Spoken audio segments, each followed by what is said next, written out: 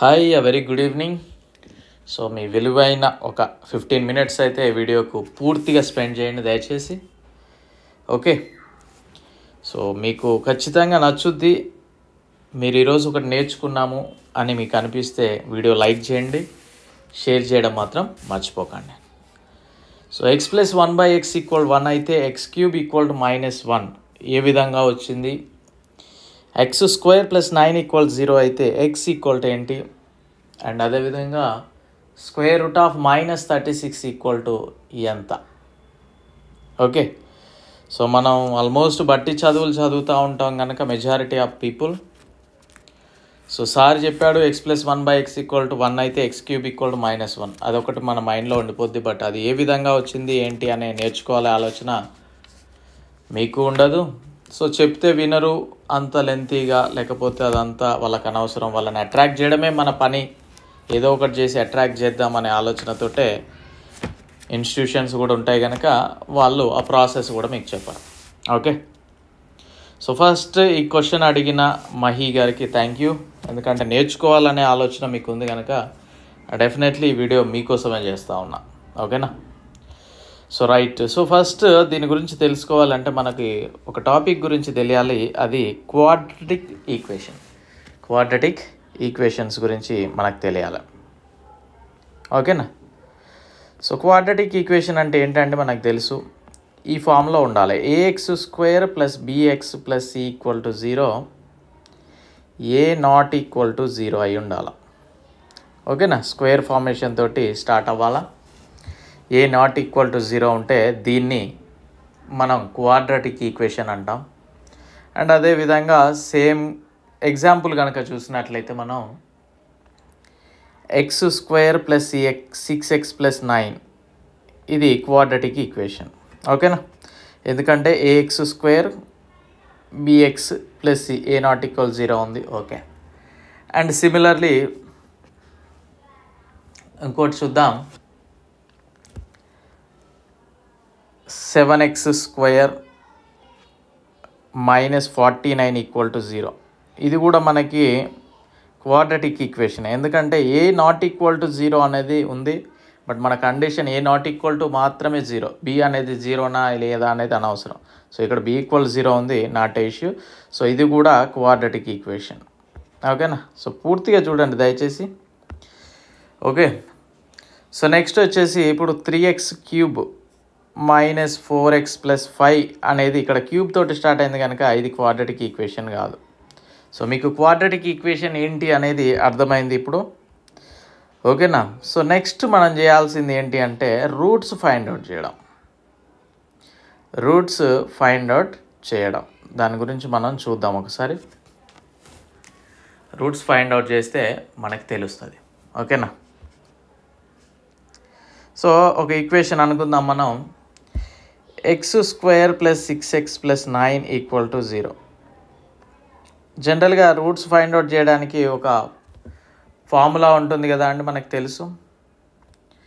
-b ± √b² - 4ac/2a. 4ac/2a ఇది మనకి roots find out చేయడానికి ఫార్ములా. సో డైరెక్ట్ చేయొచ్చు, బట్ ఇక్కడ ఫార్ములా ఇది. ఓకేనా? సో ఇందులో d = √b² - 4ac అండి. d √ కాదు, స్క్వేర్ రూట్ ఆఫ్ కాదు, just b² - 4ac. Not a issue, √ అన్నా పెద్దగా ప్రాబ్లం ఏం లేదు.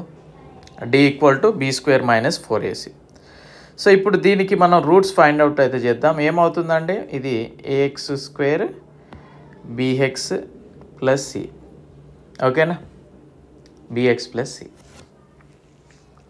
సో ఇక్కడ రూట్స్ ఫైండ్ అవుట్ చేయాలంటే ఏమవుతుంది? -b అంటే ఏమవుతుంది? ఇక్కడ -6 అవుతుంది, +/- (b² అంటే 6² అంటే 36 -4, a అంటే 1, c అంటే 9/2a కదా. 2a = 1. So that is -6 +/- ఏమొచ్చిందండి? 36/2. So ఇక్కడ ఏమొచ్చింది మనకి roots? -6 +/- 0, /2 that is equal to -6/2 అంటే -3 అనే రూట్ మాత్రమే వచ్చిందండి. అంటే ఇక్కడ జాగ్రత్తగా అబ్జర్వ్ చేస్తే రూట్స్ ఏంటి అన్నట్టు దీనికి -3 అండ్ -3. ఓకేనా, అంటే ఏమొస్తుంది -3 + 0 ఒక రూటు, -3 - 0 ఒక route. So that is equal to -3 and -3. So ఇక్కడ జాగ్రత్తగా అబ్జర్వ్ చేస్తే ఈ పోర్షన్ ఉంది చూసారా అండి, b² - 4ac పోర్షన్. ఆ b² - 4ac పోర్షన్ కనుక 0 అయినట్లయితే క్వాడ్రాటిక్ ఈక్వేషన్లో అడుగుతాడు. ఓకేనా, b² - 4ac = 0 అయిందనుకోండి, వాటికి ఆ రూట్స్ వచ్చేటివి సమానంగా ఉంటాయండి.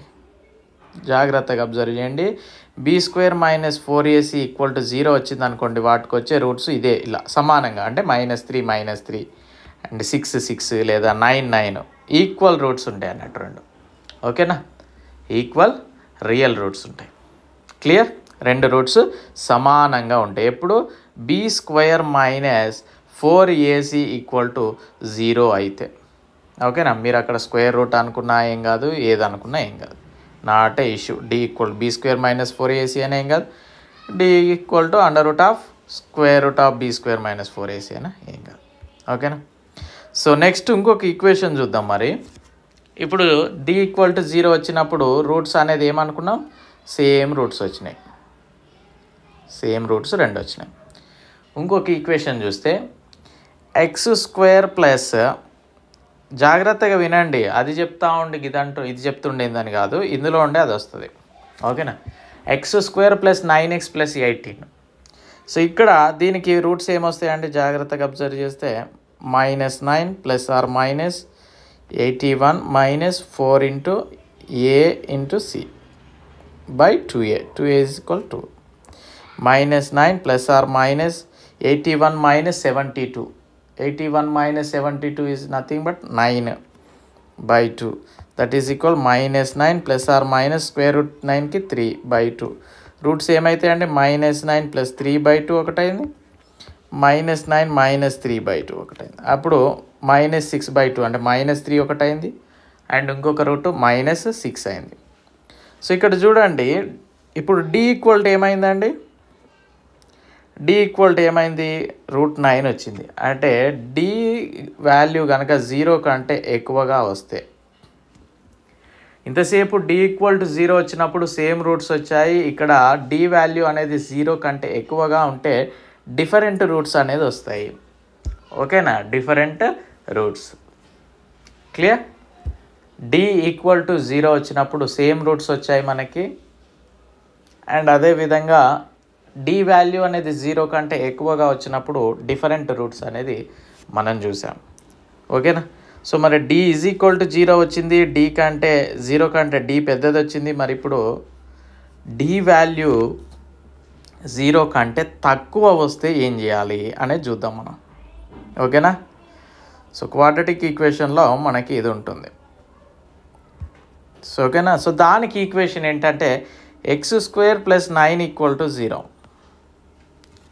x² + 9 = 0. ఇప్పుడు ఏమైందంటే ఇందులో b అనేది లేనే లేదు ఇందులో, అంటే 0 అవుతుంది, -0 ± b² అంటే ఎంత 0 - 4ac అంటే a అంటే 1 c 36/2. సో అప్పుడు ఏమవుతుంది -36/2. సో మరి ఇది ఏందండి, రూట్స్ ఇవి అంతేనా, అంటే ఇక్కడ ప్లస్ √√−36 వచ్చింది, ఇంకొకటి గిట్ల వచ్చింది, అంతేగా. ఇది మైనస్ అనేది ముందు 0 మైనస్ ఏముంటుంది కానీ ఇక ఈ విధంగా వచ్చినాయి. అంటే ఇలా వచ్చినప్పుడు ఏమంటారంటే క్వాడ్రాటిక్ ఈక్వేషన్లో రూట్స్ అనేది లేవు అని చెప్తాం, కారణాంకాలు అనేది లేవు అని చెప్తామండి క్వాడ్రాటిక్ ఈక్వేషన్ ఫామ్లో. ఓకేనా, సో ఇక్కడ మనకి దీన్ని ఏ విధంగా రాసుకుంటాం చెప్పండి. ఇప్పుడు మనం దీన్ని ఏ విధంగా రాస్తాం, యాక్చువల్గా ఇట్లా రాయొద్దండి, ఇది తప్పు. ఓకేనా, ఇది తప్పు. సో దీన్ని ఈ విధంగా రాయకూడదు, దీన్ని ఏ విధంగా రాయాలనేది చూద్దాం మనం. సో ఫస్ట్ క్వాడ్రాటిక్ ఈక్వేషన్స్ గురించి మనకు అర్థమైపోయింది. ఏం అర్థమైందండి చూద్దాం ఒకసారి. d = కనుక 0 వస్తే సేమ్ రూట్స్ వచ్చాయి రెండు, 0 కంటే పెద్దగా వచ్చేది ఉంటే d వాల్యూ అప్పుడు డిఫరెంట్ రూట్స్ వచ్చాయి. ఒకవేళ d కంటే 0నే పెద్దగా ఉండేది ఉంటే నో రూట్స్ అనేది మనకు వచ్చినాయి. ఓకేనా? సో మరి ఏం చేయాలి మరి ఇప్పుడు చూద్దాం. ఓకేనా? సో మ్యాథమెటిక్స్లో ఆ ఈక్వేషన్ అనేది పర్ఫెక్ట్ ఈక్వేషన్ మనకి తెలుసు. x² + 9 = 0. ఇది సాటిస్ఫై కావాలంటే ఏం చేయాలి? మనకి క్యాజువల్గా చెప్తాం x² = -9 పెడితే సాల్వ్ అవుతుంది. అప్పుడు మాత్రమే ఈక్వేషన్ సాల్వ్ అవుతుంది. అవునా? సో x² = -9 అయితే x ప్లేస్లో ఏం పెట్టాలి అనే ఆలోచన వచ్చింది. x ప్లేస్లో ఏం పెట్టాలి అనే ఆలోచన రావడంతో ఒక శాస్త్రవేత్త ఏం చేశాడంటే దీన్ని x ఏమైంది ఇప్పుడు -9 అయింది, అంతేనా? √-9. ఒక శాస్త్రవేత్త ఏం చేశాడు అంటే జాగ్రత్తగా అబ్జర్వ్ చేయండి. దీన్ని ఈ విధంగా రాసుకున్నాడండి. -1 9గా రాసుకోవచ్చు కదా, -1 × 9. ఓకేనా? ఇదేంటిది x = సో దీన్ని ఏ విధంగా రాశాడు అంటే ఈ √-1ని iగా రాసుకున్నాడు. iగా రాసుకోవడం అయితే జరిగింది. i√9 అండి. సో జాగ్రత్తగా అబ్జర్వ్ చేయండి. i√9. 1 సెకండ్ అండి, ఒక్క నిమిషం. i√9. సో i అంటే ఏంటిదంటే ఇమాజినరీ నెంబర్ అండి. i అంటే ఏంటిది? Imaginary number. నాకు తెలుసు మీలో చాలామంది వీడియో పూర్తిగా చూడరని కూడా తెలుసు. ఎందుకంటే మన చదివేది అంతా అదొక వేరే లెవెల్, మనది బట్టి లెవెల్ వేరే తిరుగుంటుంది కనుక చూడరని కూడా నాకు ఐడియా ఉంది. అండ్ చూసే వాళ్ళకి మాత్రం థ్యాంక్ యూ. సో దీన్ని i√9గా ఆ శాస్త్రవేత్త రాసుకోవడం జరిగింది.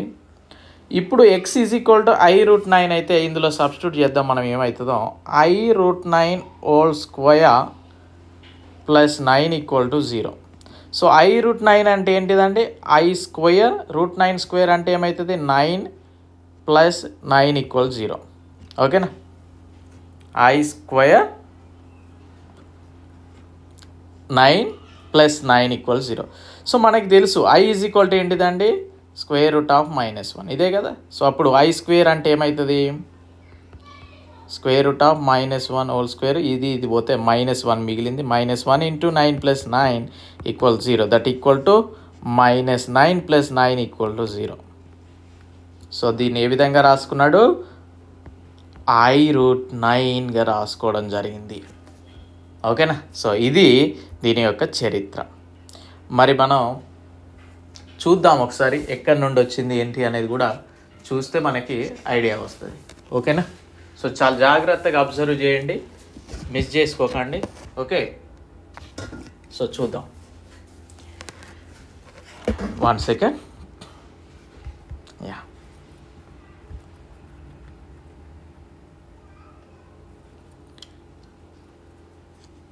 సో ఇప్పుడు మీరు √36ని ఏ విధంగా రాసుకోవచ్చు?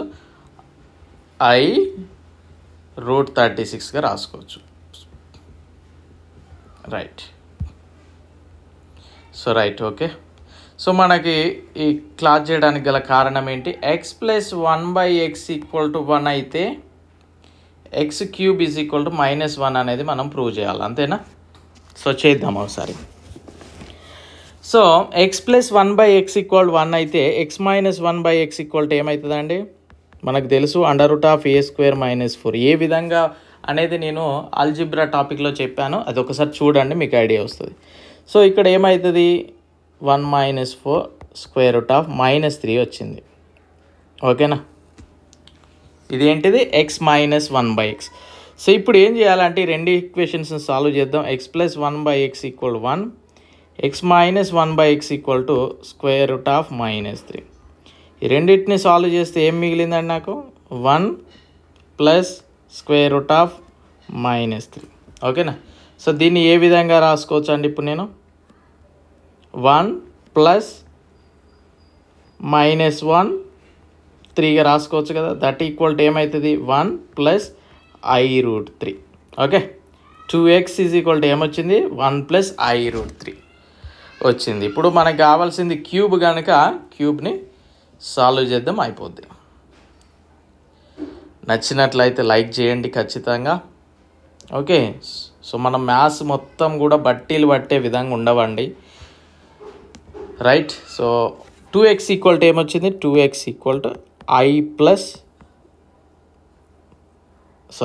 1 ప్లస్ కదా, 2x ఈక్వల్ 1 ప్లస్ i√3. ఇప్పుడు నేను క్యూబ్ కావాలి కనుక నేను క్యూబ్ చేస్తున్నా, బోత్ సైడ్ క్యూబ్ చేద్దాం. అప్పుడు 2x cube is equal to 1 plus i√3 whole cube రాసుకోవచ్చు కదా, రాసుకున్నా. సో ఇప్పుడు నేను దీన్ని ఎక్స్పాండ్ చేస్తూ ఉన్నా, ఏమవుతుంది 8x క్యూబ్ అవుతుంది. ఏ క్యూబ్ అంటే 1, బి క్యూబ్ అంటే ఏమవుతుందండి ఐ క్యూబ్ అవుతుంది, అండ్ √3 హోల్ క్యూబ్ కూడా అవుతుంది కదా, √3 హోల్ క్యూబ్, ఏ cube plus B cube plus 3a²b, 3a² b అంటే బి i√3 ప్లస్ 3ab² అంటే i√3 హోల్ స్క్వేర్. సో జాగ్రత్తగా అబ్జర్వ్ చేయండి, ఈ స్టెప్ ఇంపార్టెంట్, ఓకేనా. మీరు ఎక్కడ చూసినా కానీ దొరకదా అండి ఇది, ఓకే, మీరు ఎక్కడ చూసినా కానీ దొరకదు ఇది. సో చూద్దాం దీన్ని ఏమవుతుంది, 8x cube is equal to 1 plus I క్యూబ్ని ఏ విధంగా రాసుకోవచ్చు అండి, జనరల్గా ఐ క్యూబ్ని ఏ విధంగా రాసుకోవచ్చు మనం చూద్దాం. i ఇంటూ రాసుకోవచ్చు, అండ్ దీన్ని √3 ఇంటూ √3గా రాసుకున్నా, ప్లస్ 3i√3 రాసా, అండ్ ప్లస్ 3i ఇంటూ √3 అంతేనా, ఎక్స్పాండ్ చేసా జస్ట్. సో చూడండి ఇప్పుడు 1 ప్లస్, ఇప్పుడు మనకి జాగ్రత్తగా గమనిస్తే మనకి తెలిసింది ఏంటిదండి, i is equal to square root of -1, i² is equal to -1, అంతేనా. సో ఇక్కడ నేను ఈ రెండిటికి బదులు -1 పెట్టుకుంటా ఉన్నా, ఈ i ఇట్లనే ఉంచుతా ఉన్నా, ఇది మొత్తం ఏమవుతుందండి 3√3 అయింది, 3√3 అయింది, ప్లస్ 3i√3 అయింది, అంతేనా. ఇక్కడ ఈ స్టెప్ చూడండి, ప్లస్ 3i² అంటే -1 పెట్టుకుంటున్నా, 3 పెట్టుకుంటున్నా. సో ఇప్పుడు ఏమైందండి జాగ్రత్తగా గమనించండి, 1 మైనస్ i3√3 అయింది, ప్లస్ i3 అన్న అదే ఒకటే.